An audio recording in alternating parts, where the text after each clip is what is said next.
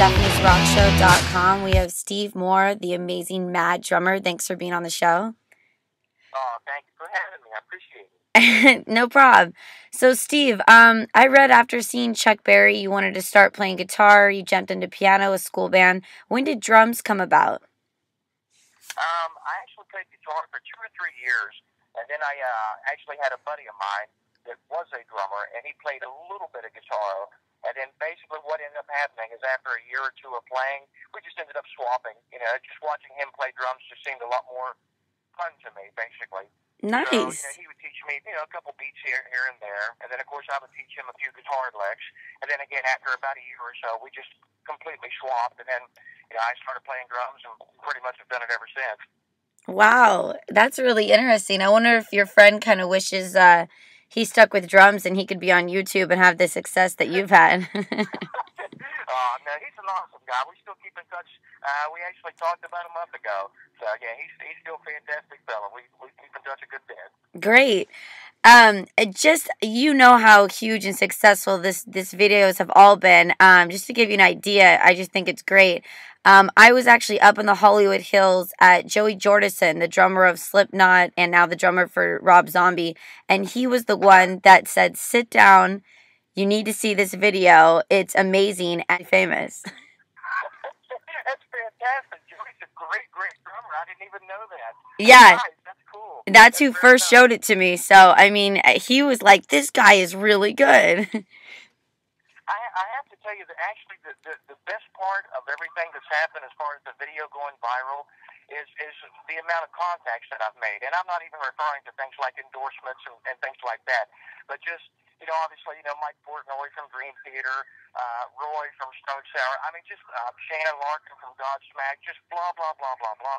I'm just getting emails left and right. That's awesome. All of my heroes. And you can't really describe how incredible that feeling is, to have people that you've looked up to for 10 years, just give you a friendly email and say that they enjoy your playing. That's just a huge feeling. That's got to be phenomenal that, people you've looked up to are now, my goodness, I watched you and I loved it.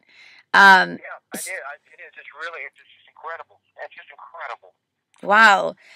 So how did Rick K and the All-Nighters come about? Well, Rick has actually had the band for about 20 years, maybe just a little longer than that, actually. And then I've been with him now for about 10 years. Prior to that, pretty much every band I've been in ever since literally grade school has been really hardcore. I mean, either death metal or progressive metal, a lot of punk bands. But everything that I did prior to Rick was pretty heavy stuff. Wow. And then, of course, Rick's drummer retired. So he had heard about me, like I said, several years ago, called me on the phone, asked if I'd be interested. And obviously, it was a real culture shock, going from the kind of material that I was playing into what Rick does. So that's where a lot of that actually comes from. A lot of times you hear people comment about, metal band, and that's completely the truth. Because that's totally my roots is all metal. I love it. Comes out when you play. I'm sorry? Oh, I love it. Comes out when you play because you're with this cute kind of family-friendly band, and then you're just jamming hard like metal style. Well, I can't. Well, and I'm actually fortunate because the guys in the band, they never really tried to calm me down, or you know what I mean? Or they never really said, don't do that. You're taking attention away from the guitar player, or, the kind of thing you would normally hear. I never heard that. I mean, they loved what I did, so I just would do it all the time. I mean, not in every song. I don't mean that, of course. You know what I mean? When it's appropriate, of course. If there is such a thing with me, but nonetheless, that's where a lot of it comes from. It's just they like it, and they actually ag it on. So I have a good time with it, and I don't have to watch myself or sit back and be a good boy. I could just do my thing and have a blast. That's great. There's no jealousy with the guys in your newfound fame. Is that? No, I don't think so. Because again, obviously I've gotten a lot of press from it, and endorsements, and just some great things have happened. And of course we're starting to get offers to go, international and a bunch of really nice things. But at the same time, the show's been the same for years and years. So it's not like it's anything new necessarily. I mean, other than the fact that other people are catching on to it as far as the show. Yeah, we've done the same thing for years and years. So they're great with it. Yeah, they're fine with it. That's great. They're just supporting everything and all the connections.